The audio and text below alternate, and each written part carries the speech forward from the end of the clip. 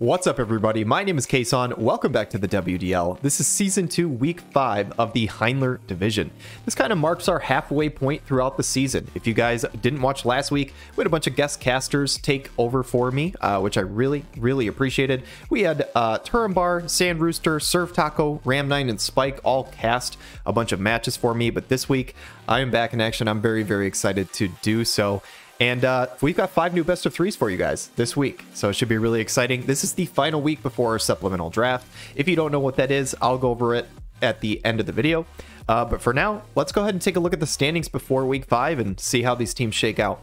So first of all, tied for first place, we've got Dr. Dickhead and the Foolish Mortals with 12 points, along with MacRain and the Materia Hunters. Ram9 in third place with the Rock Boys with 9 points. Maverick in the Spaghetti Western and JesusLBL and the Strawhats tied currently for fourth place with 7 points. Turambar and the Fire Ferrets with 6. Xathria in 7th place, the Ghostbloods with 5 points, Spike in 8th with Bebop's crew with 4, Catrah and Sandrock with 3 points in 9th place, and then in last we have JEBAW and the Sappers with 2 points. So a very competitive league. Obviously a couple teams right up at the top who are undefeated, but past that, it's kind of anybody's game. It should be a really good day today. We've got 5 best of 3s. Let's go ahead and jump into them and into the team previews.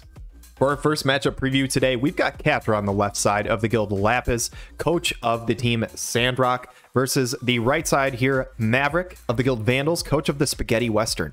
2 really solid teams. Catrah only has 3 points up to this point, but don't let that fool you. He's got a very strong team, and this should be a very good series. Maverick right there sitting with 7 points has himself in really good shape right now. He is like right on the edge of playoffs. I believe, like I said, I think he's either 4th or 5th currently right now.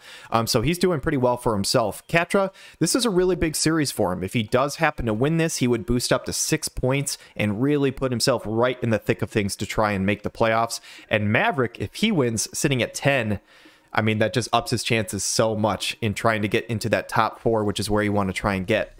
So let's take a look at the teams here. Catrah's got Esther, Sorrow, Setia, Prompto, Moraga, Venera Winter, Silma, Curry, Gafgarian, and Sosha. Up to this point, the star of Catrah's team, kind of surprisingly, is Silma. Silma has 7 kills up to this point. The MR unit, only 60 cost. She's been putting in a lot of work. And obviously, we can't forget about Sorrow, who currently has 6 kills and 6 assists. These have definitely been the strongest 2 units on his team up to this point. Would not be surprised to see either one of them come out. On Maverick's side here, has yet to use Velis, which I believe was his first overall pick, but he has some really nice other options. We've seen the full mage comp of like Skahal, Gargus, Salir come out multiple times to some really good success. We've seen him use Little Leela Halloween as kind of a blitz strategy against Turambar. That worked quite well. And he's got some other options with some different tanks that we haven't necessarily seen a lot, but with Agrius or Mont King of Leonis. I'll be curious to see what we see today, but let's go ahead and jump into game 1 and see what these teams brought. All right, guys, match number 1, game number 1. We've got Maverick on the left side, Catrah on the right side, showing Gargus and Winter Venera. So Gargus going to have an elemental advantage against her, but what else is Catrah bringing with her? Bringing the Sorrow and the Curry Wizette. Okay, interesting. So the triple mage comp from Maverick. So we've seen this before. This is just a heavy offensive team. Just so much magic damage coming all at once. It is hard to just live through that. The zombie re-raise coming out from Skahal. Obviously, his best TMR. There's very little competition for that. Evasion skills coming out from Sorrow. Going to get that group evasion up and agility up on the group. Curious to see if Winter Venera or Curry can be dodgy. We've seen Mage and X do it before in Season 1 as the Grace of Eternal Friendship comes out from Gargus. This is the more the merrier TMR coming out from Winter Venera. So that's a very nice use here. Critical evasion and shell on the team. Frostmaw Barrage comes out. Decent damage onto both units. Does over half to both Skahal and Salir. A nice start here by Catrah. And Sorrow's going to get his Courage online. The double Frostbite lands, probably not a huge deal because both of these units have a ton of starting AP, but it could matter if the fight drags on. Both are going to channel spells here, though, and so is Gargus. This is going to be a triple combo right in a row. What happens? Thundaga hits both units. Salir has guaranteed hit in the first few turns of battle. Windlash goes off, hits Winter Venera, and the triple hits from the mages. Crucially for Catrah, Sorrow dodges the Skahal, or else this fight would have been just over. Curry comes in with the Shadow Binds and kills Skahal brings his re-raise. Can Catrah's Sorrow remove Skahal here? Yes, he can. Helm Splitter, double kill on both Solir and Skahal. This is looking really good for Catrah, to be honest. Gargus, who does he go for? It gets reflexed by Curry. Is this an AoE? Yes, it is. Does it hit Sorrow? No, it doesn't. That guy is really dodgy. Gargus, you normally don't build accuracy because he has guaranteed hits, but if he goes for one of the AoEs that doesn't have it, chances of hitting are low. Falcon Slash, not a ton of damage. That Black Rose Helena TMR barrier really working for Gargus. What is he going to do? Is he go for Curry again? This one does not get reflexed. Can he kill him? Yes, he can. It is now a 1v1. But this is going to be tough for Maverick here. I think Catrah might take this. Just the auto attack removes Gargus. And yeah, that is a quick early 1-0 lead for Catrah on Maverick. I will say, I think that reflex was the difference. Well, actually, you know what? I say that, and I don't think it was. Because Sorrow had Courage online. So let's say that reflex does hit. Because I don't think Curry hit again after he reflexed. I don't think. Which means it probably wouldn't have mattered. I think this fight, Catrah still would have won with 1 health on Sorrow. I think that would have been the difference. Hard to say, but either way, big win for Catrah. We'll see if Maverick has something in response for game 2. I think that triple mage comp can win. I think the biggest thing is you have to be able to hit Sorrow with everything. Thundaga Disposer missed him. If that hit, the fight was just over, and Maverick would have won for sure. So maybe he builds accuracy to try and make that happen. Maybe just shifts the units around so that Skahal maybe hits an energy buster instead. Let's go ahead and jump into game 2 and see what these guys did. Game number 2 between Maverick and Catrah. To me, it's looking like the exact same teams. That is a huge magic attack stat from Maverick and a huge attack stat from Catrah. The same 2 units showing. Well, I think Gargus was showing last time, and this time it was Skahal. But yeah, it looks like it's the exact same comps. So the fact that the units aren't even in the same order tells me that Maverick probably switched his position a bit, which yes, he did. So this is the Dark Fina TMR coming out on Solir. I think he might have done this last time, but I didn't call it out. Zombie Transformation coming out on Skahal. Again, getting that re-raise up. He's got plenty of damage. He just needs to be able to live longer. And Sorrow, again, going for evasion skills. So not really anything different up to this point from Catrah. Just a slight position change from Maverick. How is this going to change the fight? We'll have to see. Winter Venera going good fortune. Again, that more the merrier TMR. A very, very good one when you're going up against magic. Curry goes Frostmaw Barrage. Again, very similar to the last fight. Good AoE damage on both Skahal and Solir. I don't know, man. Did Maverick make enough adjustments to change the outcome of this fight? What does Solir have? She should have a guaranteed hit here. The first 3 turns of her battle are guaranteed hits. And 3 casts. What is different from last time? Bolt Surge. So that is different, I believe. Last time she hit Thundaga. Windlash. I'm not sure this is better. Although Thundaga Disposer, it hits the Curry this time. So he double kills. It is now 1v3. That is the biggest difference. I don't know if that was Catrah's change or Maverick's change, but either way, Curry got caught out, but a double kill from Sorrow. The re-raise is on Skahal. The thing is, though, Skahal and Gargus both have guaranteed hits. As long as Skahal is running Staff Mage sub, this is probably Maverick's fight to lose. If he's running Time Mage, he could lose it. Bursting Light goes 44.97. Is this Energy Buster? I have to think it is. Yes, it is. So this will proc Courage, 67.30. Sorrow, can you double kill them right here? You're going to have to. Debilitating counter. Gets dodged. Strike of Ruin. Kills the Skahal. Does not kill Gargus. I think this is Maverick's win in game 2 here. This should be an unavailable pain. Yes, it is. Takes him out 44.03. And a couple of high octane fights. The biggest difference there in game 2 compared to game 1, I don't even think it was the reflex. I think it was just the fact that Thundaga caught out Curry right away on the first one. Curry was a little further back, I think, in the first fight. So I think that was probably the biggest difference there. So interested to see here. Now, does Catrah just go back for the same team? Again, switch his positioning. The biggest difference is just Curry needs to live, right? Like if Curry gets another hit off, he probably wins that. But GG's, man. This series has been really good so far. We're heading to a game 3 right out of the gate for the Heindler division. I'm always excited for 3-game series. Let's jump into it. The final game of this series, we've got the same stats coming out. A slightly lower attack, I think, from Catrah. Actually, that might be the same. I'm not entirely sure. but I'm pretty sure that these are the same 3 units on both sides. They've been both very, very close games. Both teams have won a game themselves. What is the positioning here? So I believe this is the same from Maverick as game 2, not as game 1. This definitely looks different from Catrah, though. Like, this is definitely different. I could see Curry and Winter Venera out to the left, which they were not last time. So does this change things? He runs way over to the side to get the evasion skills buff up. So still same buff rotation, but I think he's just trying to avoid that Thundaga on the second turn from Skahal hitting Curry. With this positioning, I think he should be able to do that. But again, the same buff rotation. It is all about positioning here. What does Curry have? Should go for a Frostmaw. No, he goes for Sharpshoot. That actually only did 2k to Gargus. Not a lot of damage. Considering that as an elemental advantage, I am shocked at how well Gargus took that. Obviously, he has the shield online, but still. And Gargus charging a spell is, I think this is going for Curry. He one-shot Curry last time. Can he do it again? Oh, I got reflexed. Windlash goes. Gonna drop the area attack resist, but that reflex might be big.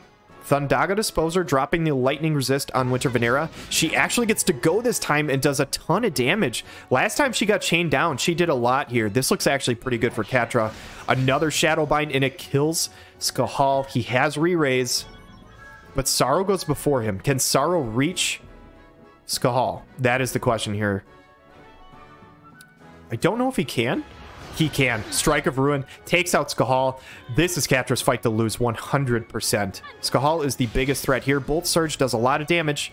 I mean, I don't want to count out Gargus. He is a very strong unit. Aerogo Disposer, but I think that got dodged by Sorrow. It did. One-shots the Curry. But again, because Curry reflexed earlier, he couldn't go up and just do a Bursting Light. He went for Aeroga to try and hit Curry as well. Godly Pummel from Winter Venera. She's putting in some work this fight. Yeah, I just don't know how Gargus wins this 1v2. This might be a big upset from Catrah. Grease Lightning comes out, that Limit Break. His own version of Omni Slash, 3408, removes the buff. Gargus still holds on. I don't think he can remove Courage, though. He might be able to kill both. No, he's not even close to killing Winter Venera. She is a very good magic tank, actually. Discontinuum +1 comes out from Sorrow. Kills the Gargus, and Catrah takes the series in 3 games. A really nice upset by him. We saw a similar one in the Rundal division with King Delita getting the win. So now Catrah moves up to 6 points, so he is right in the middle of stuff. Maverick will be sitting at 8 points, so it should make the standings really, really interesting for this division.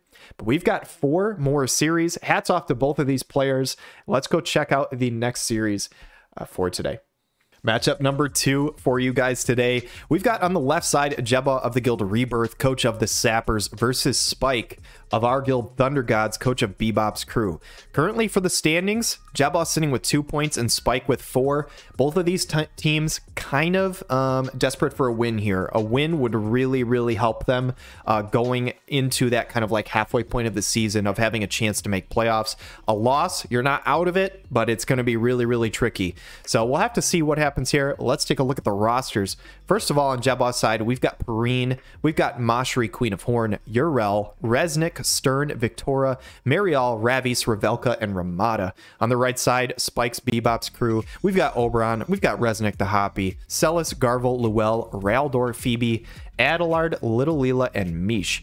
Honestly, up to this point for JEBAW, I would say star of the show is Perrine. Even though she does have a 2-4 record, she has managed to pick up 6 kills and a couple assists for him. We did see kind of a new kind of format from him. I think it was last week where he brought out the Resnick and Stern together.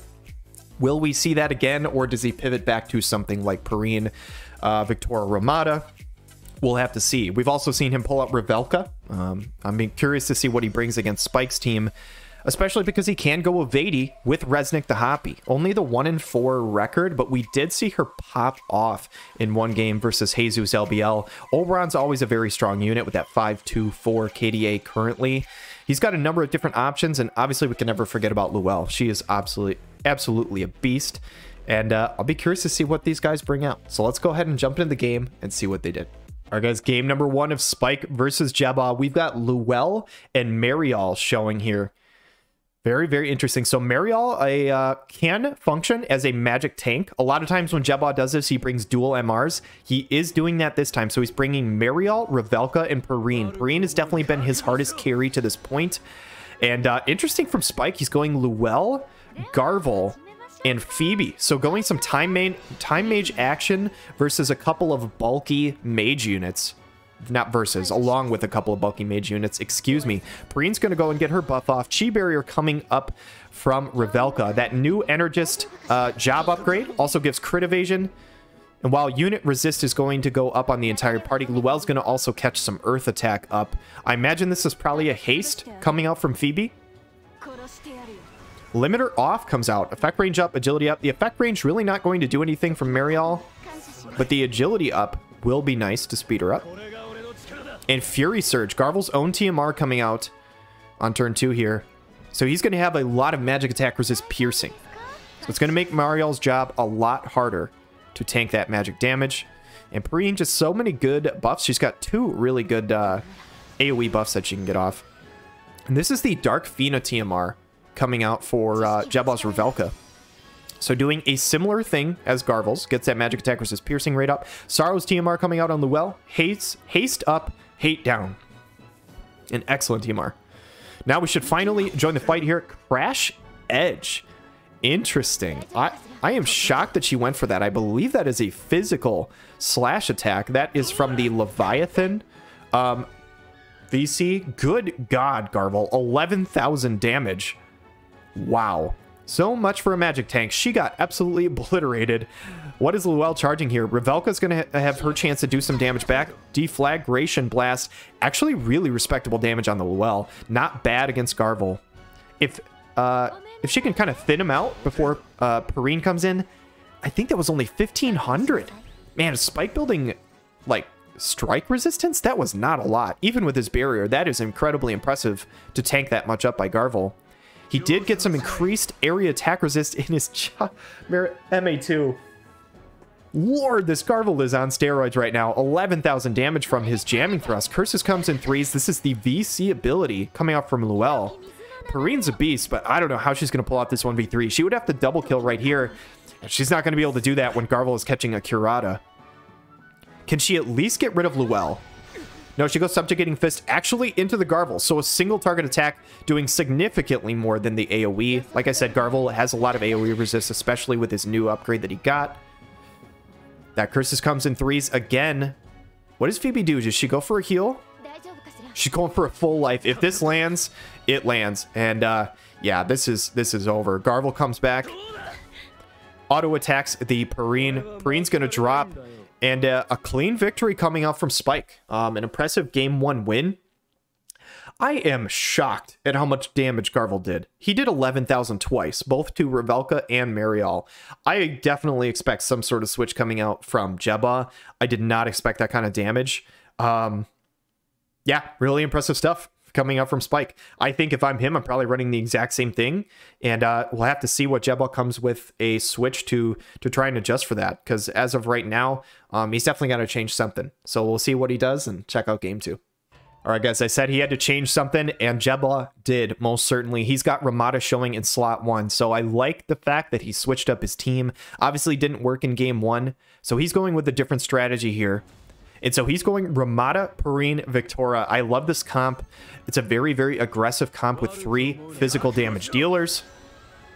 And the Chi Barrier coming out from Garvel, again, with that job upgrade getting crit evasion, it's just even stronger than it already was, which is very good. Bell's coming online for Victoria. Perrine probably going to go for AoE buff. Yeah, Greater Domain of Water. Gives area attack resist up, slash and pierce attack resist up, and a self-heal. The slash and pierce attack resist, not going to matter in this fight. But the AoE resist and the self-heal obviously will. Earth and Invocation again coming out. Phoebe should be channeling another haste. And what does Ramada do here? Keenblade. Okay, so getting the CT up on the team. A nice move to try and get that team to act faster. And as you can see, Perrine actually jumped over Garvel in the turn order. But actually with the Speed Force, I think... Oh no, she did go next. I thought Garvel jumped her back. And she's going to duplicate her buff. She's going to do it again, but now she's got it on the whole party. Fury Surge coming out once again.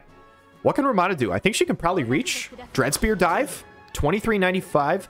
Not a ton, but removes the buff. That should remove the magic attack resist piercing on Garvel, which would be really, really good for JEBAW. Should hopefully not take 11,000 damage from him this time.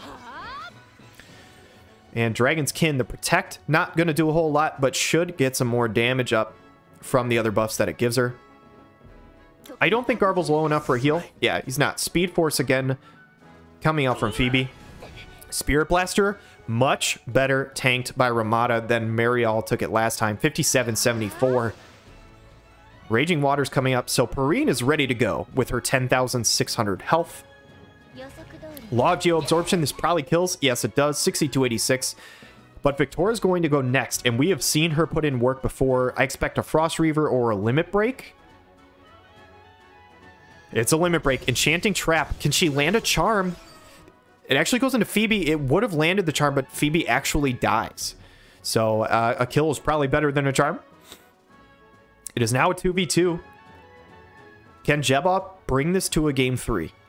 Luel's going to channel something. Garvel probably going to hit the Victoria. No, actually going for Perrine because Victoria's got the 100% shield. I assume because he does more damage here that he went for Perrine.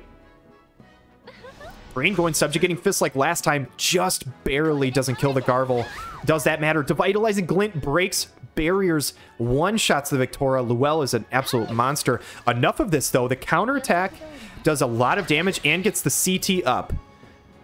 The Curses comes in 3s, dropping the unit attack resist. Does that CT up matter on the counterattack? She gets it again. Enough of this. Another counter takes out the Garvel. Man, we have seen so many crucial reactions come through both in the Rundle video and this week. Upsurge takes out Luel and JEBAW picks up the win. Holy cow. The double counter. I 100% won that fight for JEBAW. We've seen a lot of turnarounds, and like I said, in the Rundle video and this one, up to this point with some of these counters, most of them being reflex. But that one, yeah, Perrine put an absolute show on there. She hard carried that match, or that game rather. But we're going to go into a game 3. Does JEBAW bring the exact same team? I will say, if I were him, I'd probably switch something up, whether or not that's like positioning or something else, just because of the simple fact that I think luck was a little bit on his side. I don't think he wins that if he doesn't get those counters, but I'm not entirely sure. So does Spike switch up something? Does JEBAW switch up something? We'll have to go ahead and find out. But let's jump into game 3. Final game of this series. Looks like the same units. We've got Spike's Luel showing, and we've also got JEBAW's Ramada showing. So I expect probably the exact same teams. We'll have to find out here. And it is. It is all 6 of the same units here. Any position changes? I don't believe so. I believe this is the same from Spike. He probably thinks the same thing, is that, like, hey, he got a little unlucky. This is a switch up from JEBAW, though. I think he says, hey, I don't need quite as much time to sit back and buff. Let's get into the fight a little sooner. Greater Domain of Water comes up. Again, that AoE resist going to be nice. In the same buff rotations as the first couple games here, Earthen Invocation, unit attack resist, obviously helpful. How will the Keenblade CT up work? Perrine jumps turn order. She is just behind Phoebe now. Which again, this should be, yeah, this is a speed force, not a haste. And Perrine is online. She has both of her buffs that she wants. She is sitting at 11,000 health right now, which is just crazy to say out loud. Sharp Spear. Is Ramada in danger, though? I think Garvel reaches. Spirit Blaster does not one-shot. I don't know if Luel can reach from this range. Victoria should be able to reach Garvel. Can she charm him? She actually goes for Frost Reaver. Does not one-shot the Phoebe. And she slow counters. Oh, no. That is bad for JEBAW. That is rough. Phoebe sitting with 649 health. I imagine she's probably healing herself. I think Luel actually can reach, unless she's going for Victoria. This might be Devitalizing Glint. Yes, it is. Damage caps again. Breaks that barrier. Luel is such a counter to Victoria for that reason. And Garvel's going to pick up the kill on Ramada. Spike looking to take this game 3 victory. Perrine is a beast, but I don't know if she can 1v3, man. Vortex kick. Not enough damage. The healing power down might be good if Phoebe tries to go for a heal. But we'll have to see. Luel can't reach. If JEBAW's going to win this, it is by the units running in by themselves 1v1 over again. Pretty much just like a game of League of Legends where everybody says, hey, it's my turn to die next. That's the only way she can win this. Jamming thrust, 6,200 damage. She heals back up. I just don't see a way she wins this unless she gets multiple counters in a row. She has to kill in this hit. Subjugating Fist. She does do that. Garble drops, but Phoebe still has access to full life. I think she can probably reach from here. It looks like that's what she's channeling. Padfoot comes out from Luell. This full life is going to go off first. As long as this connects, I think this is game over. And it does connect. It looks like Spike is probably going to take this game 3 victory. The haste from Luell, she's going to go next. Curses comes in 3s. Does not kill. Garble should be able to clean this up with some sort of attack. He still has 115 AP. Enough of this. 5,700 damage from the counter. It's not going to be enough, but that is incredibly impressive for just a standard counterattack to do that much damage, almost 6k, just crazy. Hats off to both of these players. Obviously, it ended up in a 3-man versus 0-man situation, but the fight wasn't a 3-for-0 like one-sided. It was a full life, obviously helped out.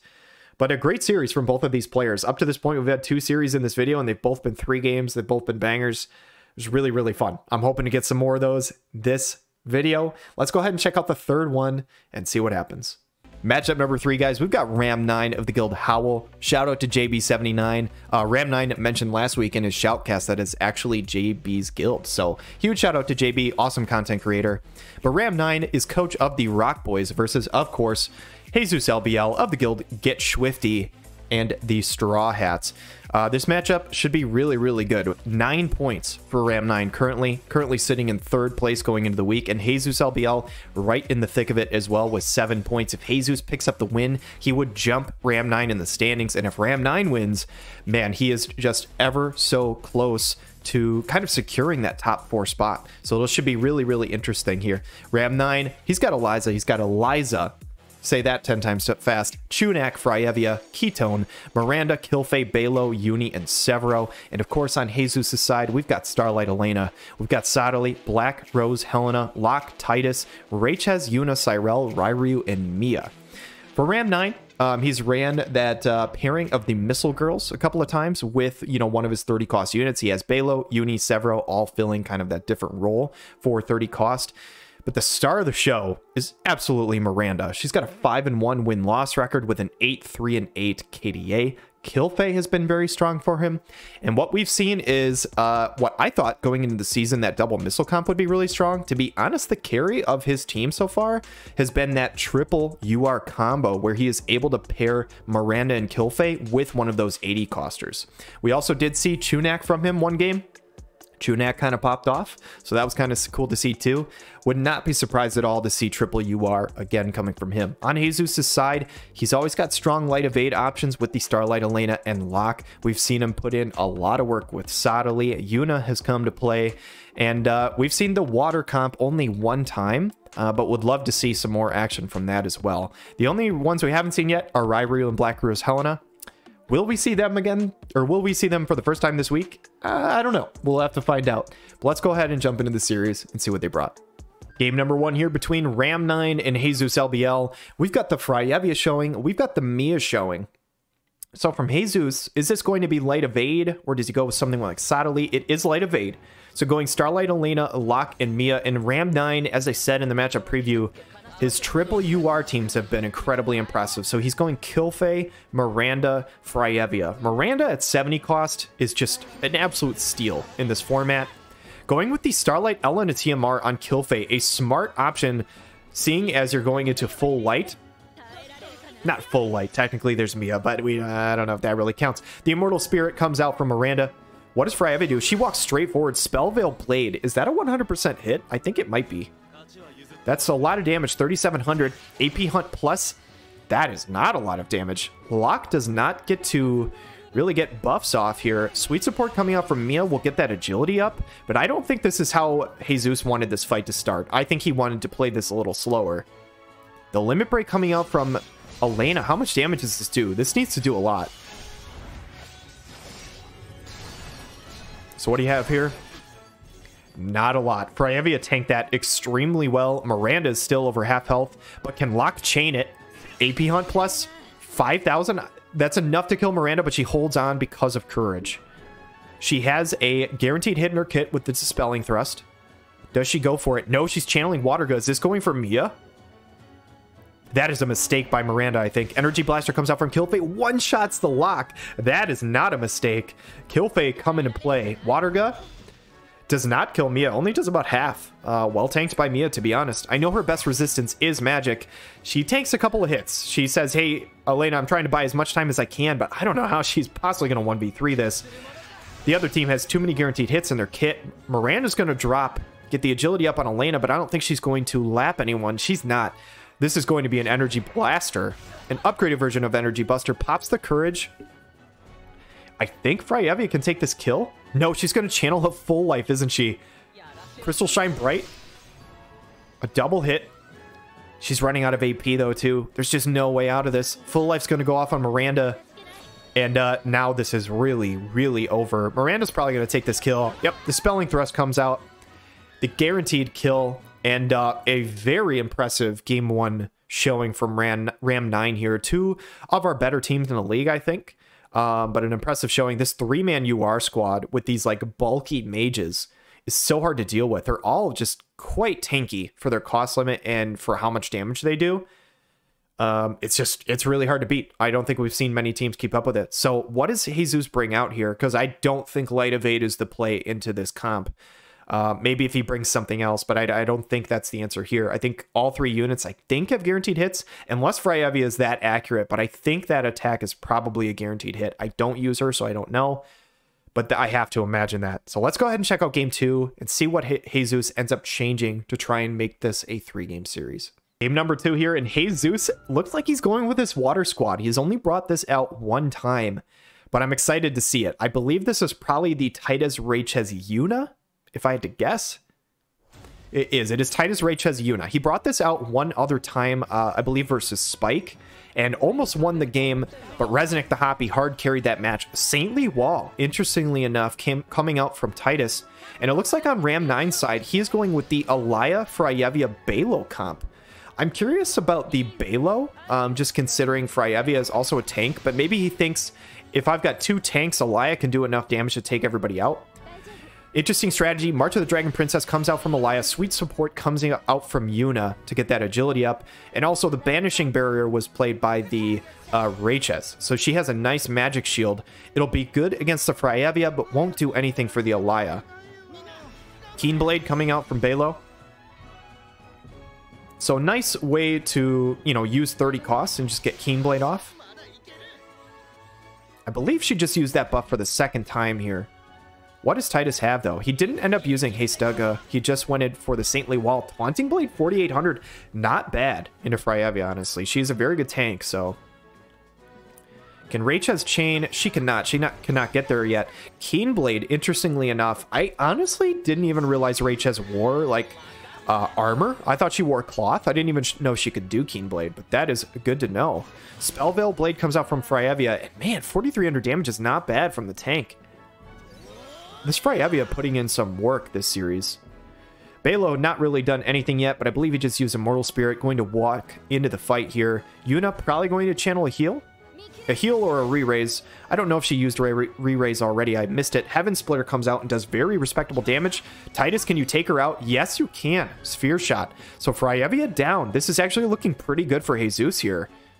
They were just able to chain her down before Alaya did anything. What can Alaya do here, though? The team is pretty spread out. She lands an Armor Bore on all 3 of them. They're in a perfect line. The fact that that skill can hit everybody, that's crazy. Yuna drops. Raychez takes a ton of damage. Titus does a lot of damage, but now he is out of AP. He only has 6. Raychez needs to kill her. Drain Evocation comes out 64, 67, and heals her almost to full. And holy crap, Jesus is going to win this fight. That looked really bad for a second when Alaya chained on basically all 3 units. But they managed to pick her off. I don't know if Balo was running any hate or if they just couldn't reach him. But they went for Alaya instead. Magic Buster comes out. That's going to proc his courage. And poor Balo going to get beat up on here. Titus, what do you have? Just a standard attack. That'll take him out. We're going to another game 3. So far, we are 3 for 3 in this division on 3-game series, which is exciting as hell. I do wonder for Ram 9, I do wonder what the thought process was with bringing Balo. I know he has multiple other 30-cost units. I think he has Severo on his team, if I'm not mistaken. If I were him and I was bringing Freyavia as a tank, I probably would have brought Freyavia or Severo as a damage dealer. But what the heck do I know? He's doing better than I am in his league, and I'm sure he knows how to run his team better than I do. So that being said, does he just go straight back to the triple UR comp? Because that worked very, very well for him in game 1. It has worked well for him all season. If I'm Jesus, I'm probably expecting him to go there. Do you win with your water comp here, or do you have something else in the bag that beats that? Because I don't think Light Evade beats it. I'm curious to see what happens in game 3, what these two teams bring out. Let's go check it out. All right, so game 3 here, interestingly enough, I think this is the Light Evade team from Jesus, and I think this is the same team that Ram 9 brought in game 1. I'm not entirely sure what Jesus' thought process was. Maybe he thought Ram 9 wouldn't go back to the triple UR comp, but it is Light Evade versus triple UR. Last time it was a very one-sided fight. What is Jesus doing differently to try and change it? So immediately gets the courage off on Elena. Can he get the re-raise on Locke? Yes, he can, because he did not do this last time. So this is at least a much better start for him. This may be more of a competitive match at this point. So Kilfei going to channel something. Miranda cannot reach on the Dispelling Thrust. She's going to pop her own courage. And where is Mia? That is what I want to know. I can't see her on the map, so she's got to be in the bottom right corner here somewhere. Hate Up going to go on Freyavia, so she's ready to tank. And going with Mia way on the other side. This is kind of a similar strategy to what I ran. I think this is Bowtie Mia, because I think she has 4 movement, not 3. Which means she's only moving 3 here. She probably has Bowtie, so she has Hate. So Jesus trying to draw everybody away to the other side. The only issue I'm seeing here is that Mia is so damn slow. These other 2 units are really fast. They're going to lap her. They're going to walk forward, and Ram Knight might not be able to reach Mia. They might still be hitting the evade units, but they have extra lives, so who knows. A massive buff coming up from Kilfei. She is walking towards Mia, though. This strategy might actually work out for Jesus. Spell Veil Blade. Again, I think this is probably a guaranteed hit. I haven't seen it miss yet. Dispelling Thrust. That for sure is a guaranteed hit. Remove the buff. Get rid of Jesus's lock. He does have re-raise up, though. So as long as Mia can tank or take a hit... Oh, she's walking towards Elena. That movement was very awkward because she moved to the side because Freyavia has Hate. Iridescent Blade comes out and Regenerator comes out. I don't know that this damage mattered at all. The chain will be nice, though. The slash chain. Steel Heart from Mia does not land. Locke should be able to chain here, though. I think this is a ×3 light and slash chain. This should do actually quite a bit of damage, I think. Sky Mirage Dive. 5591. Man, Freyavia is a beast. With a massive chain, still only took 5,500. And Kilfei Energy Blaster does not one-shot the Mia. Crucially. Does not kill Elena down to her courage either. Miranda, who's she going for? She goes for, I think, Waterga? And interesting. Maybe Mia doesn't have Bowtie, because I think she only took 1 hit. Oh, man. Oh, the Waterga comes out as well. Prismatic Punishment comes out from Elena. I think this is a win for Ram 9, unless Starlight Elena can do a ton of damage here. I just don't see it. This triple UR comp is just so damn strong. A nice chain, but she's not going to be able to follow up with herself. There's going to be 2 hits coming in. 3 hits, excuse me, before she goes again. Spell Veil Blade. Yeah, that's got to be a guaranteed hit. 100%. Energy Blaster probably going to come out from Kilfei. Yes, it is. It's going to take her down. And Ram 9 with another convincing win here in game 3. So he ends up taking the series 2-1. Hats off to both players. Very well played on both sides. I do wonder for Jesus' side if he was expecting a different team comp from Ram 9, or if maybe in his own testing he had better success against this team. But I just think with so many guaranteed hits on the other side, it is very, very difficult for Light Evade to win. I'm going to note real quick, I don't know if Mia has 4 movement. She might only have 3, so she might not have Bowtie. I figured she did because of how far apart that Jesus was running her on the other side. It's possible she was running something like Vow of Love, though, too, in a sub-slot. If that was the case, she could have been running only 2 hate rather than 3. The thing to note with hate, right? If you guys don't know, for anybody who's watching out there, essentially, if you have hate, every time you do damage to the opponent, you lose 2 hate. So you can only hate, every time you take damage, you lose 2 hate. So Mia took a hit from, I believe it was Freyevia. It might have been, actually, I think it was Killfay. Did not get 1 shot. And then Miranda started channeling her Waterga. So even if she did have Bowtie, I wonder if the AI thinks because the Waterga's already channeling, that that's the second hit going into Mia, and the hate is already dropped to 0. I actually don't know how that works. If the hate drops once the damage happens, or once the channel starts. I'd be very curious to test that out and see how that works. But my guess is she was not running Bowtie. I don't know if I think she has the option of having 4 movement, because I think she has Thief Floor. Either way, I don't know. I don't know what exactly the lineup was from Jesus. I'd be very curious to dig into that and see exactly how that played out. But props to both players here. 2 really good players. Jesus is going to move up to 8 points, and Ram9's going to be sitting with 12. So he's going to be in very, very good position coming into next week's series. We've got another couple of series for you guys left. We are so far 3 for 3 on 3 games. Can we get 5 for 5? Let's go for it. Let's find out. Let's hop into match 4. Matchup number 4 this week. We've got Xathria of the Guild Lapis, coach of the Ghostbloods, going up against MacRain of the Guild Hydra and coach of the Materia Hunters. On the left side here, Xathria currently sitting at 5 points, so he's right kind of in the middle of trying to hunt for those playoffs. And MacRain, an undefeated record, 4-0. I'll be straight up.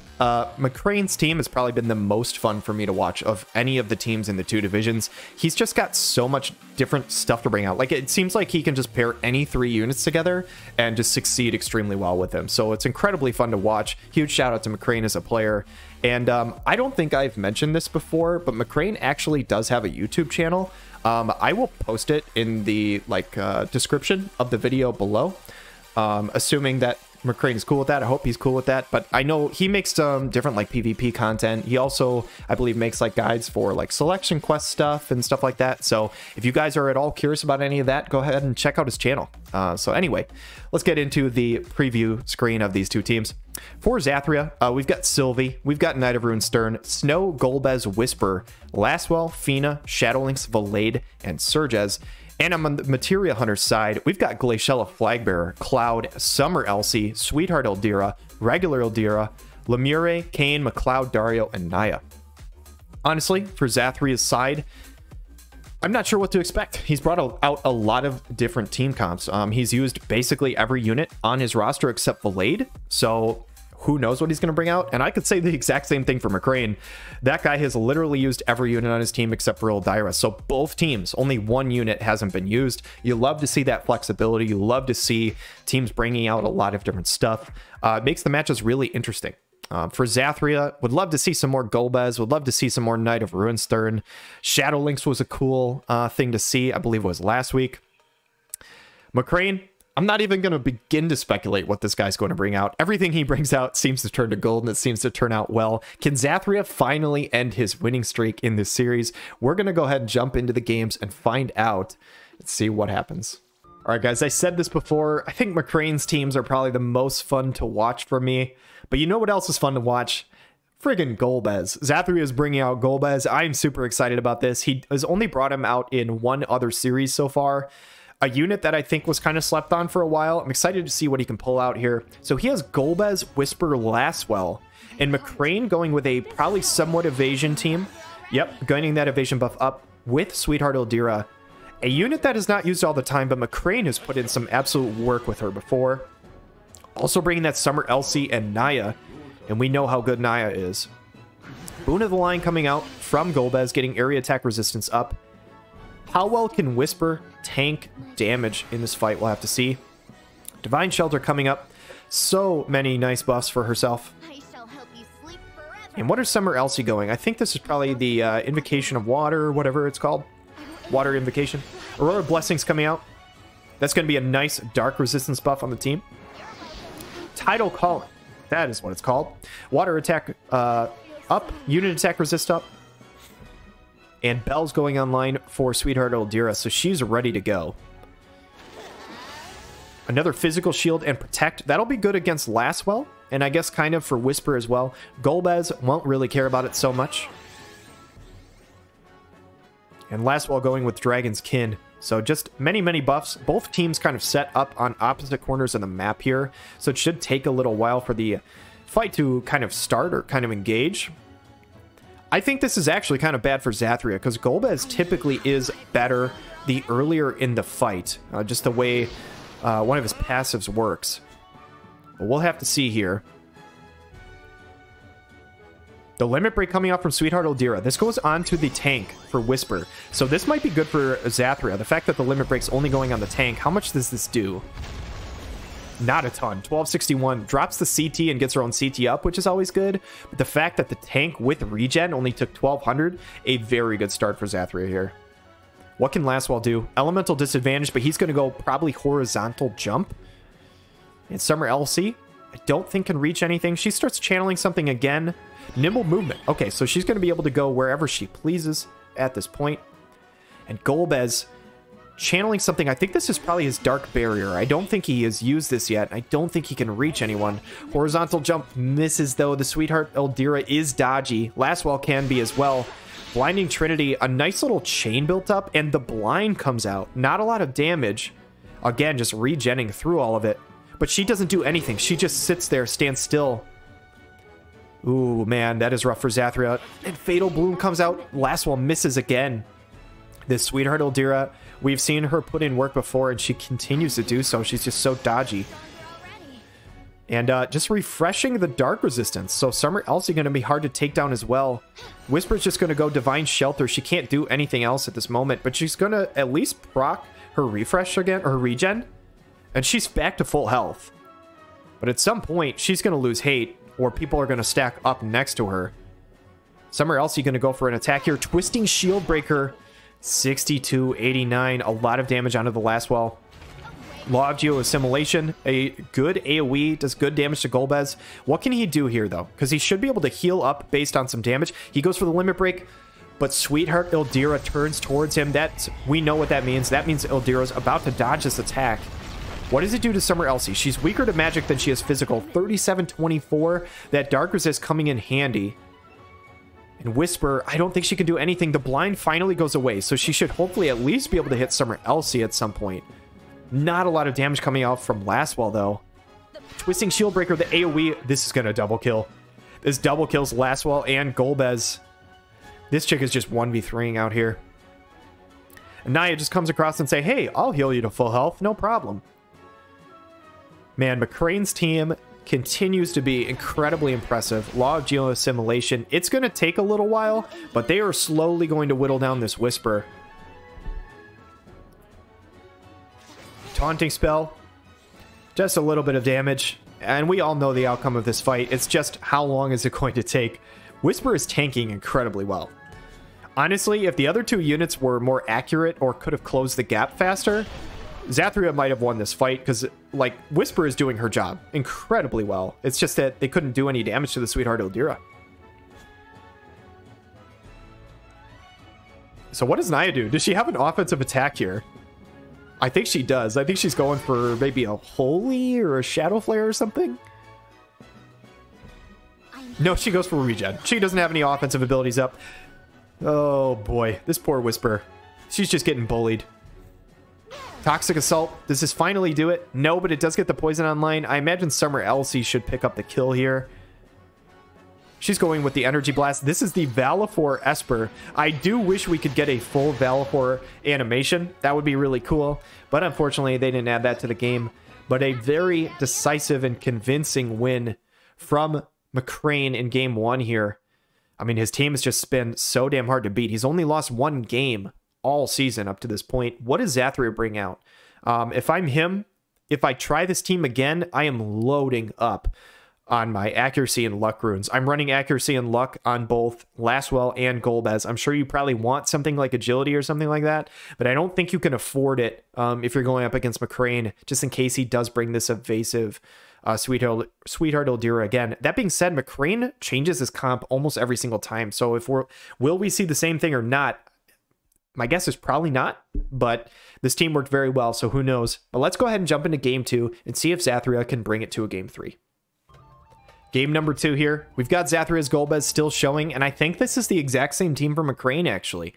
It might not be. He might just have, like, similar attack and magic levels. I don't remember the exact numbers, but it looks like it might be the same.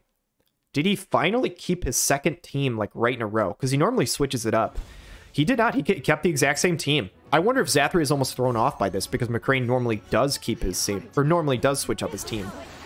But this looks like the exact same setup as last time. If it ain't broke, don't fix it. However, I will say for Xathria, he's on the same side of the map this time. This could be better for him. However, is Golbez going to get out in front? Because Whisper's behind him right now. You kind of want the tank out in front. I don't know. I don't know. Golbez might put himself in danger. But he actually just channels something. He doesn't even move. This might have actually been a really big brain play by Xathria, actually. Because of the location and the height range, I don't think he can move forward. I think that's why he is sitting there channeling.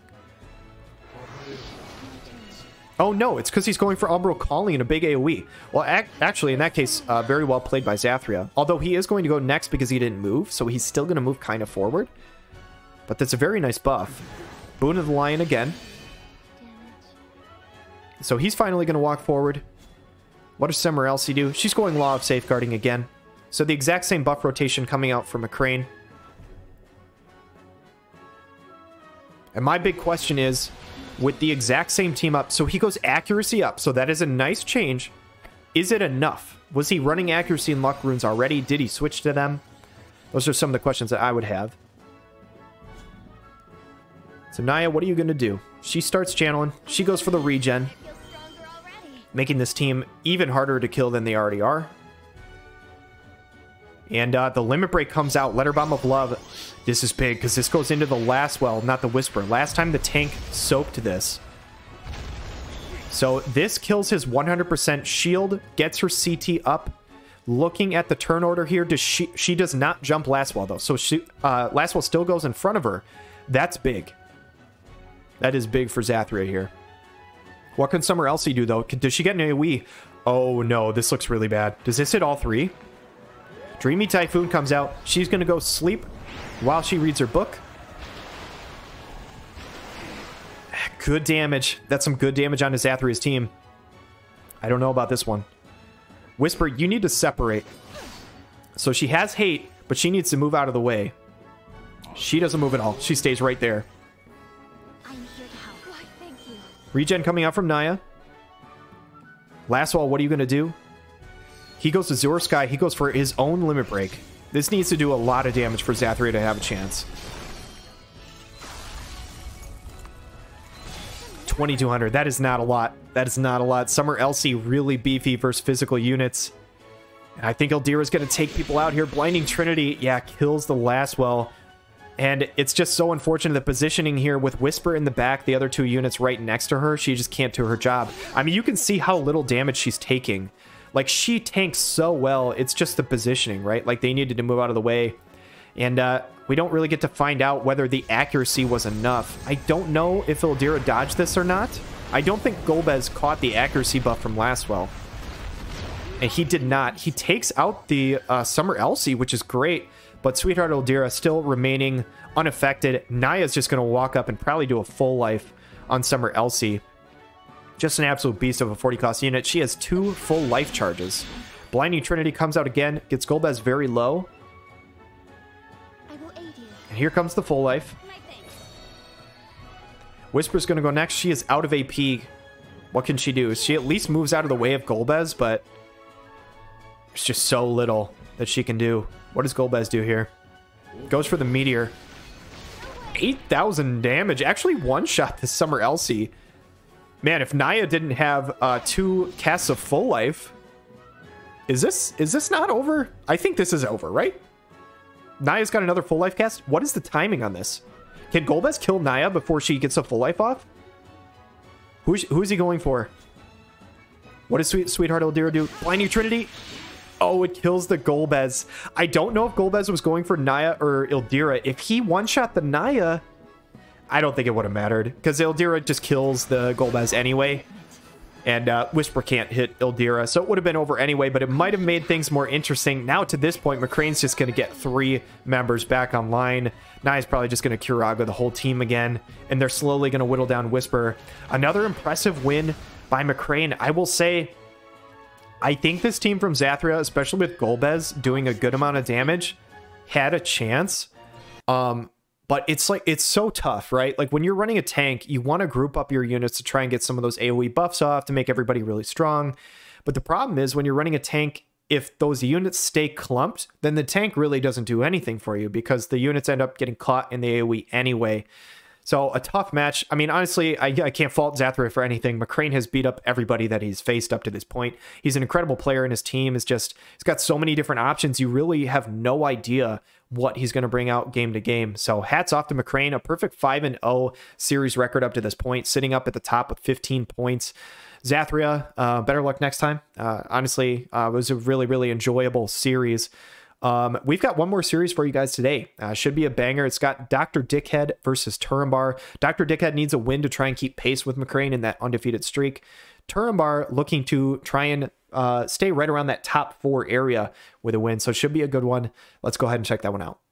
All right, guys, the last series of week 5, the last series before our supplemental draft. We've got Turambar on the left side of the guild, Get Schwifty, coach of the Fire Ferrets, versus Dr. Dickhead of the guild Lapis, coach of the Foolish Mortals. Turambar currently sitting at 6 points with a 2-2 record, and Dr. Dickhead undefeated at 4-0 with 12 points. A little bit of history between these two teams. Last season, Dr. Dickhead was the first one to take a single game win from Turambar. Turambar was just tearing through the competition. I think he had like 5 or 6 wins at the time, but he hadn't dropped a single game. Dr. Dickhead was the first one to win a game against him. Turambar ended up winning the series, but can Turambar do the same thing to him? Can Turambar take a game from Dr. Dickhead now that he is the one who is undefeated?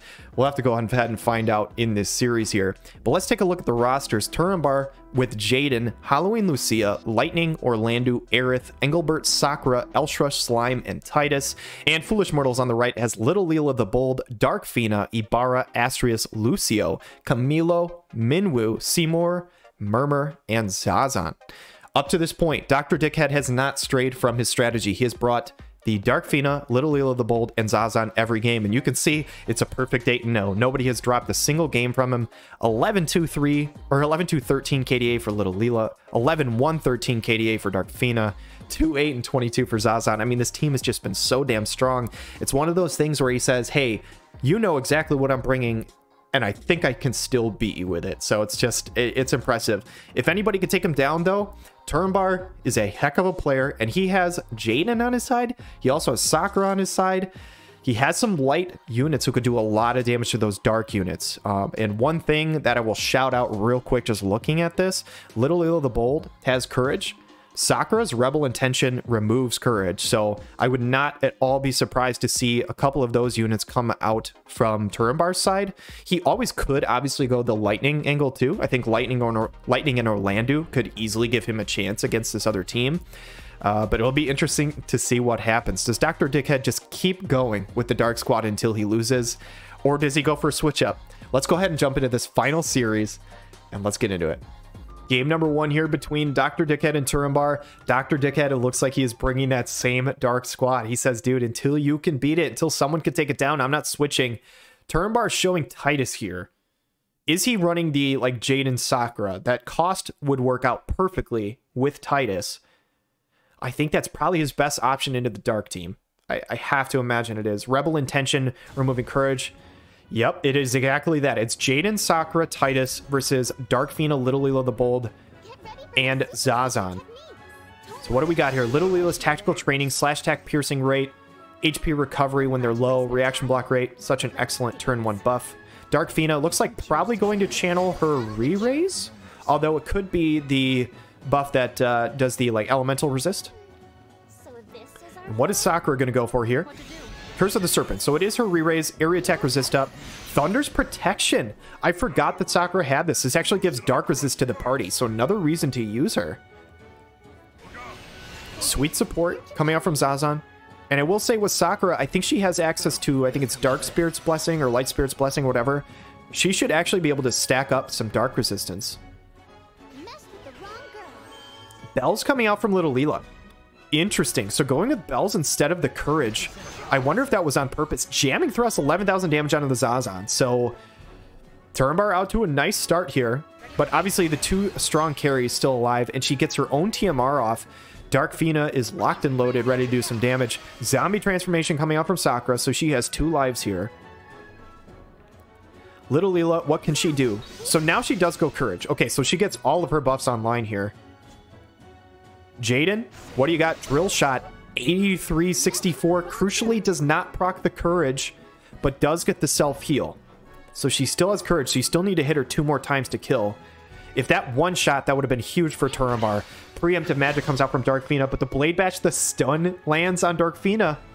This is looking kind of good for Turambar. Eternal Pain. This should proc Courage on the Little Leela the Bold. Yeah, no way it doesn't. Only hits her, though. Does not hit the Dark Fina. But who's going to go next? Little Leela. Does Titus have hate? He does not. Delightful Destruction comes out. One-shots the Jaden. Titus does not start the battle with hate. The only way he gets it is if he uses his Saintly Fortress ability. His AI is very strange to use, so he does not have hate right now, but he gets the auto attack on Leela and kills her. It's a 2v1 right now. What does Sakura have? Rebel Intention. This removes Courage. She does not have Courage. She has Re-Raise. Dark Fina, can she kill both right here? Sakura still has Re-Raise online. This might be Turambar's win. Magic Reflex comes out from Titus. Shadow Flare drops the AoE resist. It does kill the Sakura, but does she have Re-Raise? Yes, she does. What is the CT turn order? Who goes next?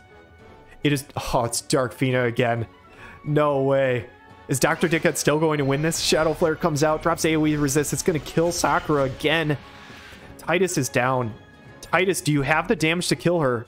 I don't know. He's sitting at 2745. He doesn't have the damage, but the Blade Bash lands again. He gets another stun. What is the turn order? Dark Fina. She lapped. She got stunned and then went again. She still goes again. Kama comes out, but he has Courage. Oh my god, Titus with 1 health gets the auto attack and kills Dark Fina. Holy crap.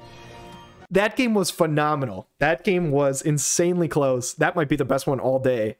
Wow, I said this in the matchup preview screen. This is so hilariously ironic. Because last season, like I said, Turambar was undefeated until Dark Fina. Until Dr. Dickhead took game 1 from him in the series when they went up against each other. Turambar was completely undefeated. Dr. Dickhead won game 1, but Turambar actually ended up winning the series. So does history repeat itself perfectly? Turambar winning game 1 and Dr. Dickhead wins game 2 and 3 and wins the series. I don't know. We're going to have to find out. Is it that, or does Turambar finally take down Dr. Dickhead and give him his first loss? We're going to have to see. That game was incredibly close. The double Blade Bash stun from Titus, he needed every bit of that because the Dark team from Dr. Dickhead is so fast, she still lapped, even with the Blade Bash. That was just, wow, that was phenomenal. I can't wait for game 2, and let's go ahead and jump into it. Okay, guys, I'm not going to lie. I am kind of excited because I think these are the exact same 2 teams from game 1. Does positioning or anything change like that? Because this game was so damn close. Did Dr. Dickhead build up some stun resist from game 1 to game 2? These are the exact same 2 teams. What is the positioning? I believe this is different. I think this is different from Dr. Dickhead because I think last time Zazan was right next to them. It looks like he's on the other side. Is he running bow tie and going to the other side? March of the Stag comes out from Jaden, getting the agility up. Dark Fina probably going to go for Re-Raise again. And, okay, so this is a difference coming out from Turambar. He does not go Zombie Re-Raise. This time he goes Padfoot. Haste up, Hate down. Interesting. The Zombie Re-Raise worked... Actually, really didn't work last time because she came back up and Dark Fina just lapped and killed her, so it really didn't matter. So maybe he thinks going with a different TMR might work better this time. Stone Throw comes out, not a lot of damage, drops Titus's defense piercing rate, but he's really not much of a damage dealer. I imagine Sakura's about to nuke this Zazan. Magic Blast Plus comes out, honestly tanked pretty well by Dark Fina. Rending Bright Blade, yeah, Zazan is down for the count.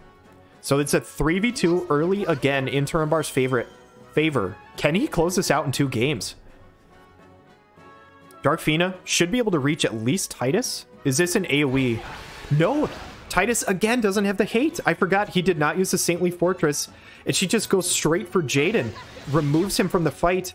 She's going to have re-raise here. Sakura is hasted, though. So how does the turn order work out here? Titus, resistance break. Does this kill?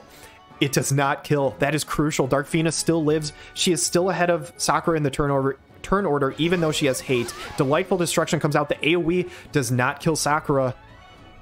Darkfina, though, is going to take her out. This has got to be an AoE. This is going to be Dr. Dickhead's another magic reflex. Titus kind of putting on a show. Shadow Flare comes out. This is going to kill Sakura. I mean, Titus did work last time, but I don't know how he is possibly going to win this against both of these two units.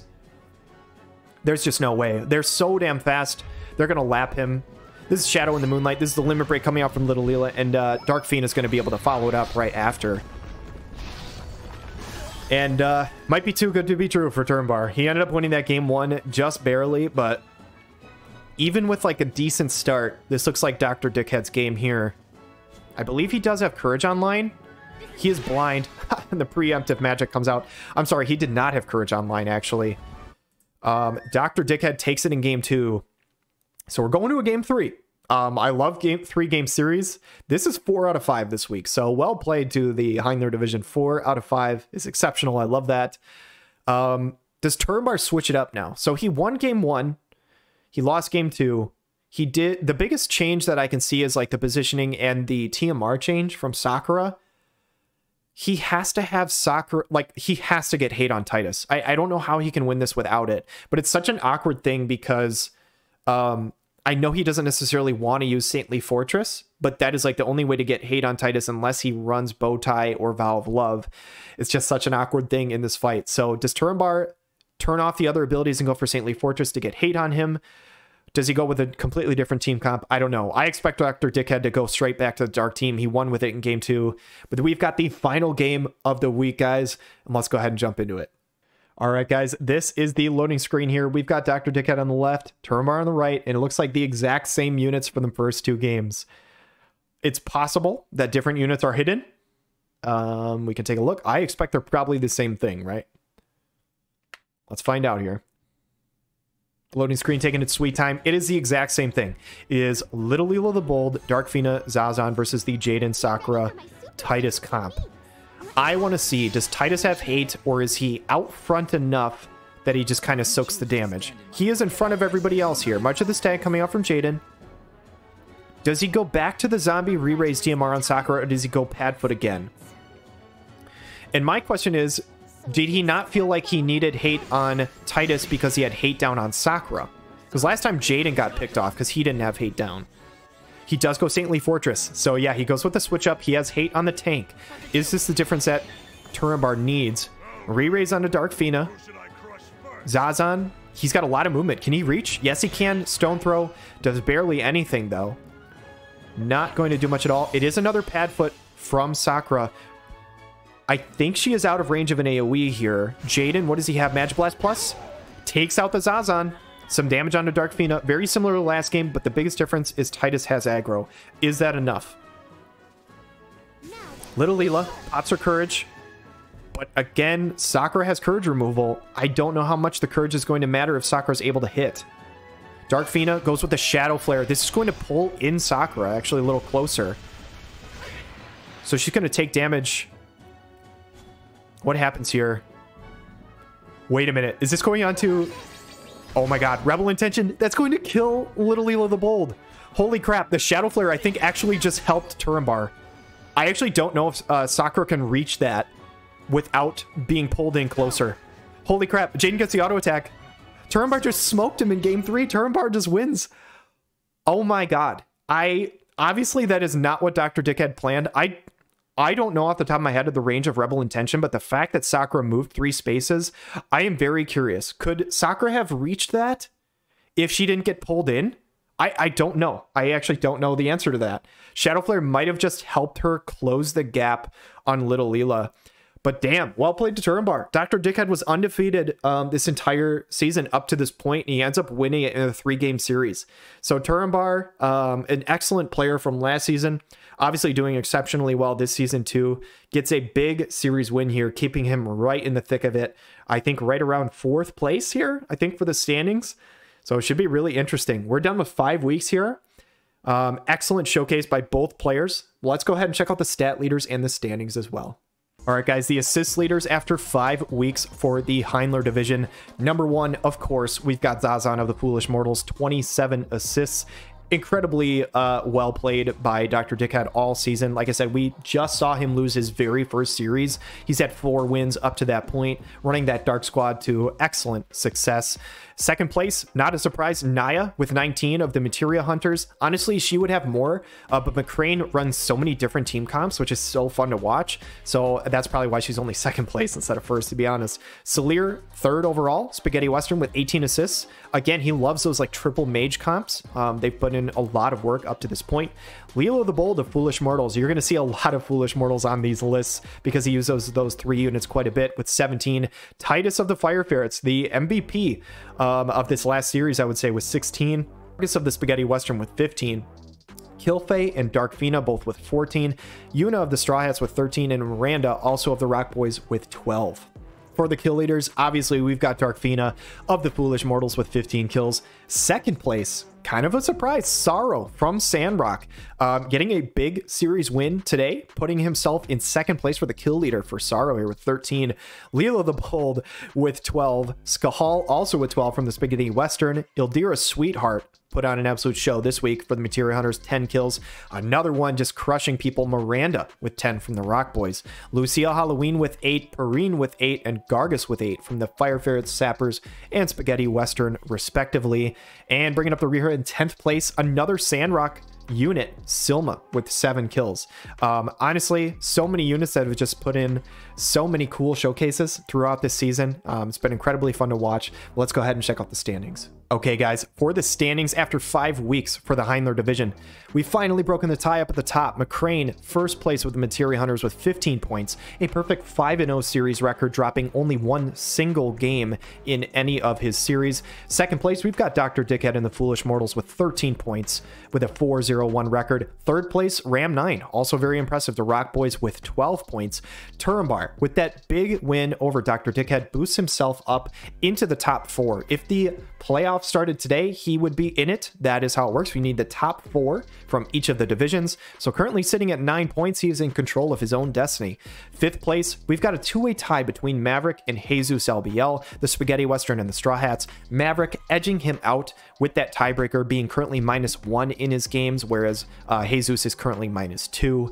Spike in 7th place with Bebop's crew, not far behind, only 7 points. Catrah, again, putting himself in that conversation today with that series win with 6 points. Xathria, again, these standings are so tight, 5 points with the Ghostbloods in 9th, and even JEBAW with 3 points in last place, the Sappers.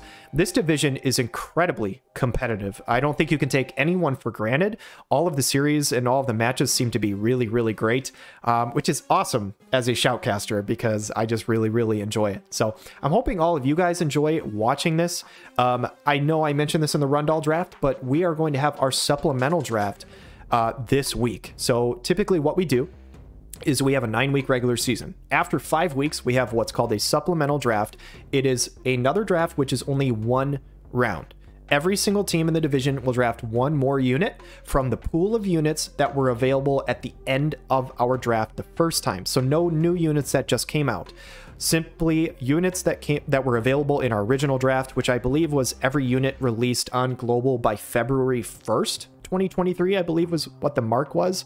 And the draft order is in reverse order of standings. So the draft order is JEBAW, Xathria, Catrah, Spike, JesusLBL, Maverick, Turambar, Ram9, Dr. Dickhead, and MacRain.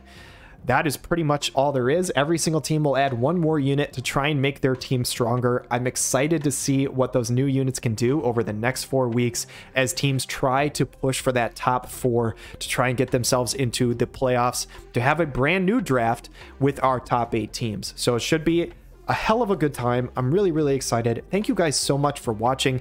Again, huge shout out to the guest casters last week who took my place. You guys did an awesome job, but I'm very, very happy to be back. I truly enjoy doing this. So thank you guys, everybody, for watching. Thank you for your support. You guys are awesome. I hope you have a wonderful day.